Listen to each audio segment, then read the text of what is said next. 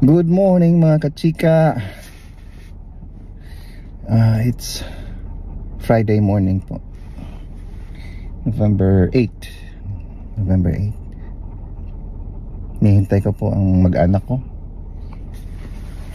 sa van ako. Nihintay ko sila, pati si baby Liana, because we have a very long trip today. It's a day-long flight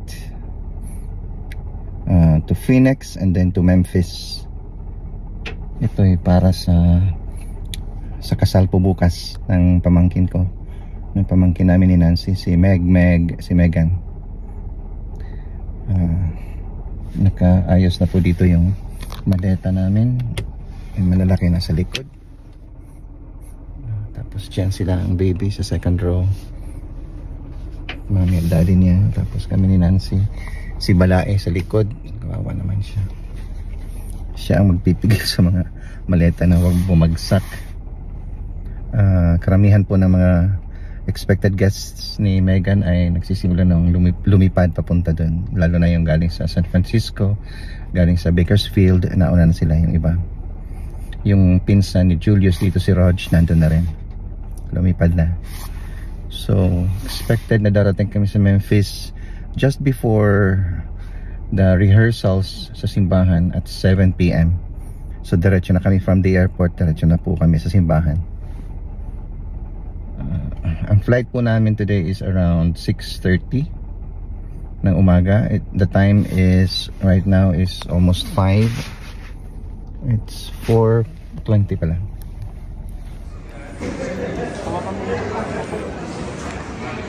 Si baby bagong gising, baby bagong gising.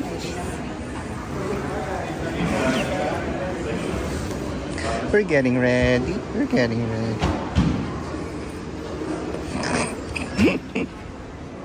Stretch, baby, stretch.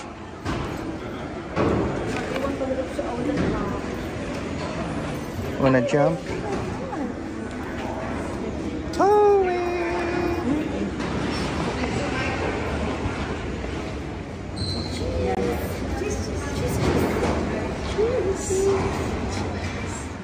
kaway.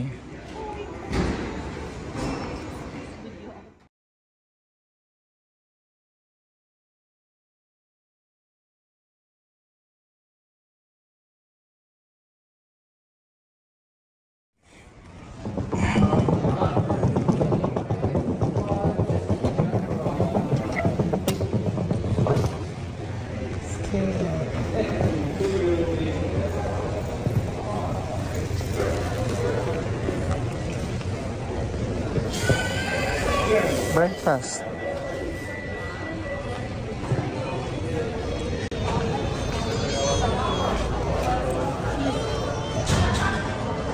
We didn't Attention terminals officer of paging passenger Justin Cooper. Justin Cooper, can you return up his return back to the Southwest? Kala ko Justin Bieber. To retrieve your bags.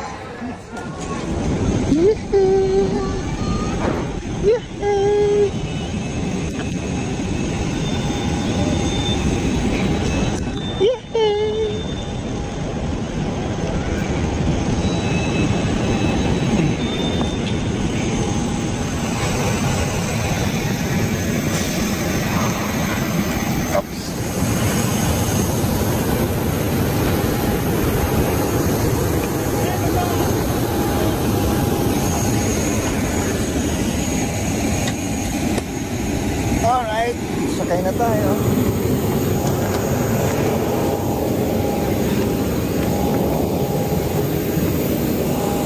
Good morning.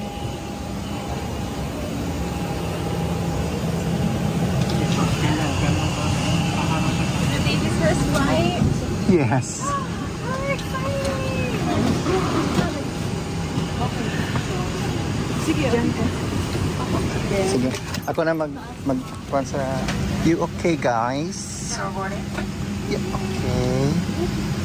You okay?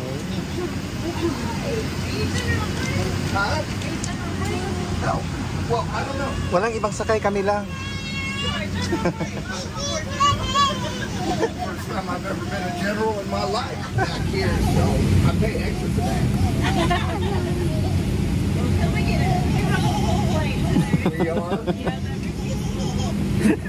always gets killed right here. That's all right. It's short. It's Bubba Buzz.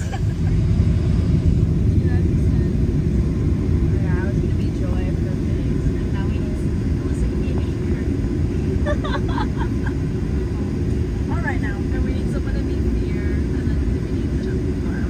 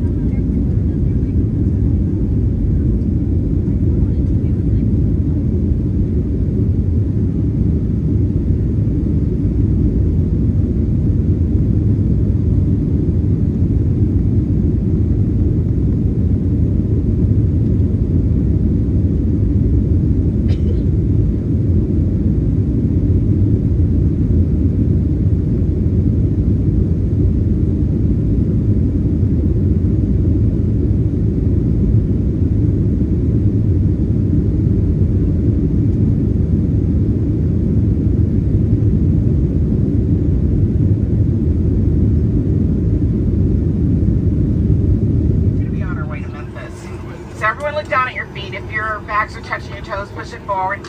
That area at your feet's got to be clear. And if you have any kind of bag strapped on your body, go ahead and remove it, place it underneath the seat in front of you. You can wear them for takeoff and landing, but not, you can wear them during the flight, but not takeoff and landing. It's 2710, we're heading to Memphis, 2 hours, 34 minutes flying time, 35,000 feet. Some pretty decent bumps along the way, caused with all the weather that's across the middle part of Texas going to the Denver area, which is causing quite a bit of disruptions today. Once again, just apologize on our part with all the crew changes on it. It does take some time to get through all the minutia that we need to get our paperwork and get crews notified, get them down here and fully legal to fly the flight and ready to go. Right now in Memphis, pretty light winds over there, probably cloudy skies, and just about 65 degrees.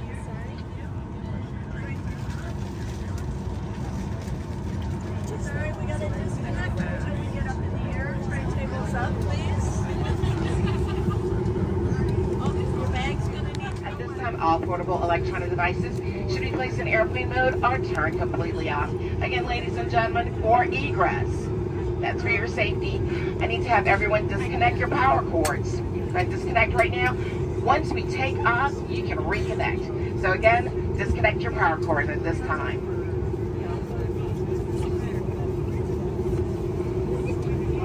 Flight attendants arm and cross check doors. It's moving, it's moving.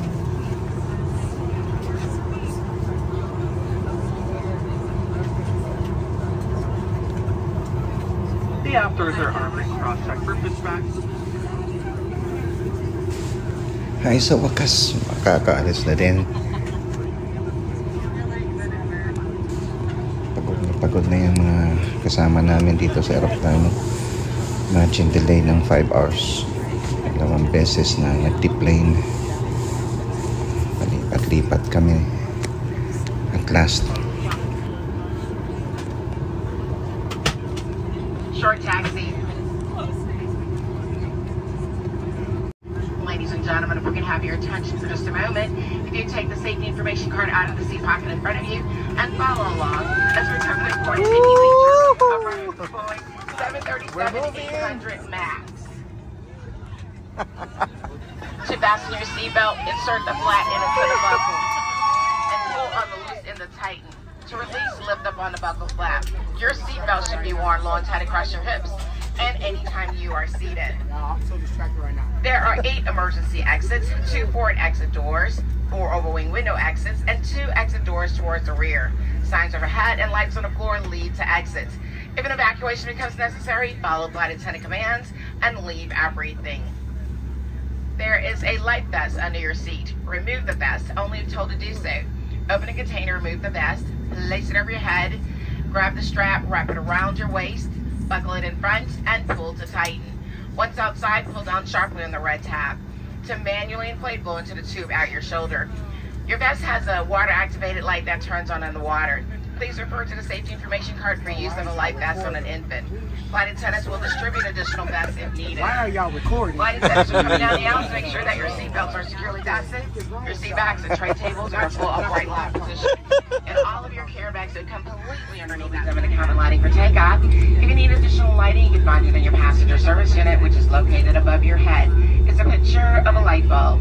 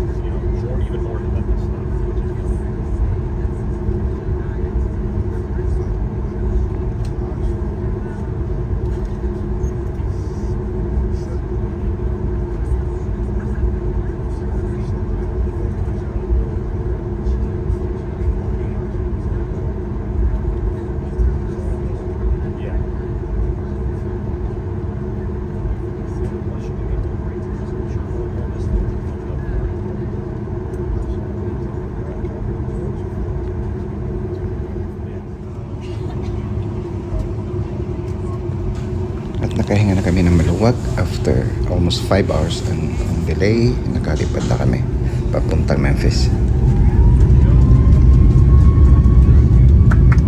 Yes!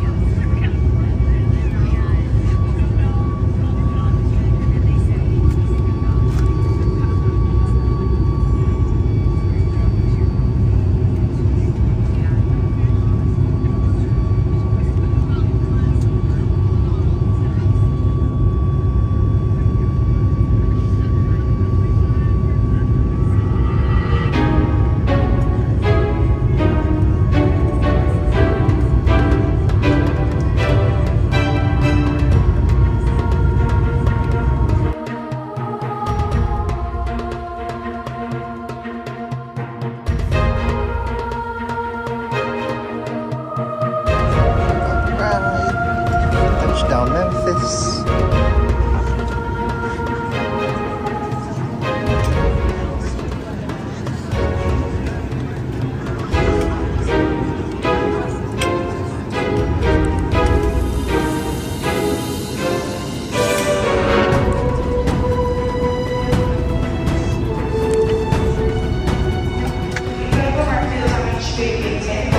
Okay. Di ba? Yan ang mga mukhang Memphis. Mukhang bagong dating sa Memphis. Naunang driver natin.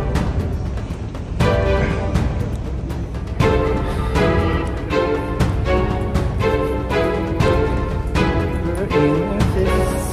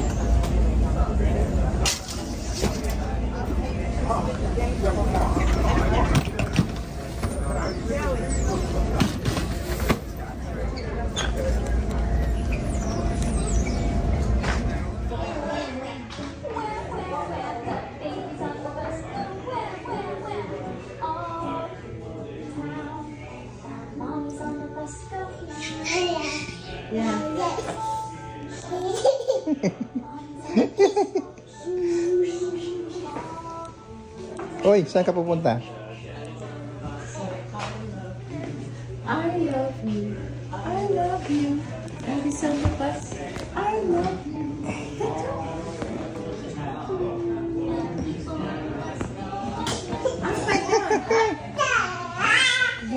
Yeah. Down.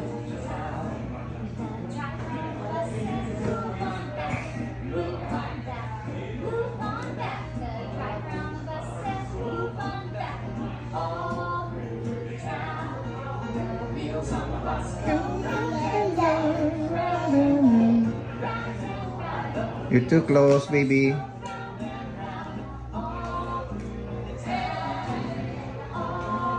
Dito yung room.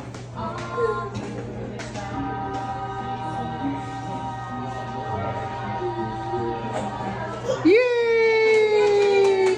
Good job! Yay! Good job! Good job, Yan Yan!